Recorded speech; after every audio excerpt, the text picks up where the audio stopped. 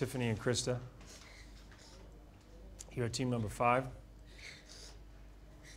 Tanner and Josh, you know what that means. This is your worst finish, right?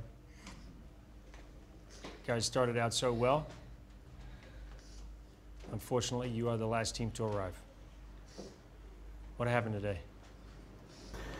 Hit a lot of tough breaks. Just not being able to get taxis, bad taxi drivers drop us up the wrong spot, not being able to find, the detour. Just bad luck, really. We finished the detour, I guarantee, in record time.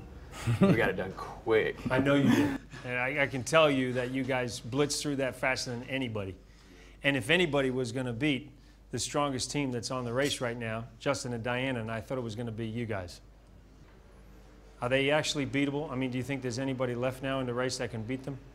I think anybody can beat anybody. There's some strong teams in this race, I mean, they've proved they've moved ahead of us, That's not how you start, it's how you finish. There is a U-turn in the next leg of the race. Somehow you're going to have to get together, collectively get together and slow down one particular team in this race. Yeah. Well, at least that's my opinion.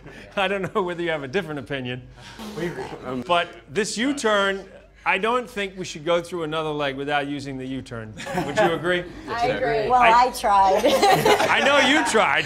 I'm Italian. I keep my word. And these guys did not. But, I mean, it's there. It's there to be used. Exactly. These guys right now, Justin and Diana, are on a roll. They've won 60% of the legs so far in this race.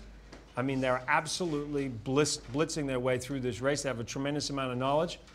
And I know today wasn't a good day for you guys. You think they're beatable?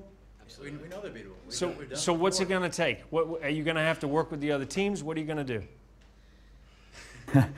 Honestly, we might need some just help from the big man upstairs, to be honest. I mean, we've drifted away or something. I mean, we started off so strong. We started giving him, all the credit, all the glory, and then all of a sudden we started doing it on our own. My leg went down. He was basically saying, focus on me, and then we kept focusing on ourselves. So. But we've been back and forth about we're strong. Let's get away from the pack, and then now the girls saved us today. The reason why I wanted to work with Josh just because we've been helping each other through this race. There was a time where we ran out of money, and the boys saved us and gave us money, and that's when we came in 6 on that leg. So is it fair to say now that you guys are a force to be reckoned with? Yes. Yes, even though we're last. So even though you're the last teams, should they be scared of this force? She's scared. You are a force. Yes. And we've been on the bottom before, and we worked our way up, so we can do it. We've helped each other so many times, and we trust them so much. If they told us to jump the wrong way, we would do it just because we trust them. So. Well, I mean, you now are really relying on another team to help you out in the next leg, really. And that's completely opposite of what we thought we were going to do. Last time we saw you, we said we're going to lead the pack. We're not looking for any help, and then look what happens. That's the only reason we even finished the roadblock. So we got to humble ourselves again.